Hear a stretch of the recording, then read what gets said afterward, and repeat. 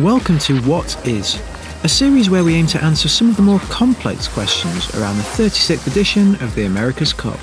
In episode 2, we aim to answer just what is the twin skin mainsail. We've turned to our North Sails experts to fill us in. Watch and find out. In the last episode, we explained two key things. What is foiling, and how the America's Cup has always led the way in sailing innovation. This edition of the Cup is where the story of the twin-skinned mainsail begins. Here's a fun fact about the twin-skinned mainsail.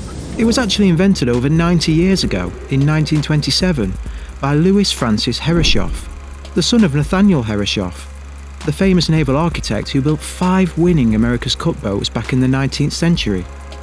So, how did a sail, invented in 1927, become a central part of the America's Cup in 2021?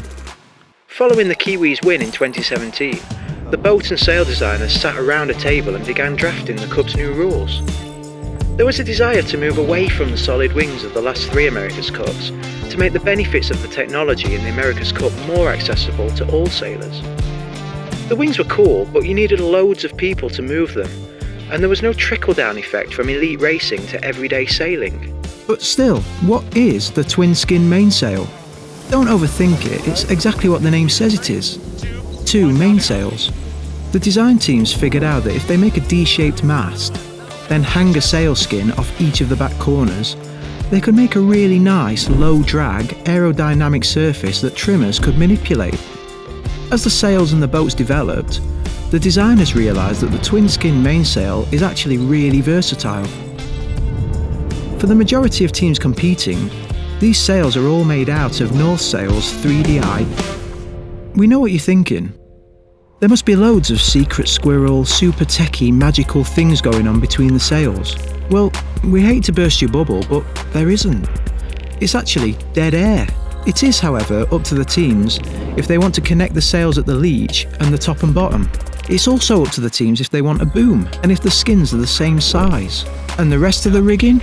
Nothing secret about it. An AC-75 still has a Traveller, Cunningham, running backstays and sheet systems. When sailing, the boats are continuously adapting to what the boat needs, with varying conditions. We know it's a lot to take in, but we hope this gives you a basic understanding of what's happening with the twin-skin main and its 90-year history. Stand by for our next episode of What Is. Hit the subscribe button below and make sure to tune into all the North Sails coverage of the 36th America's Cup.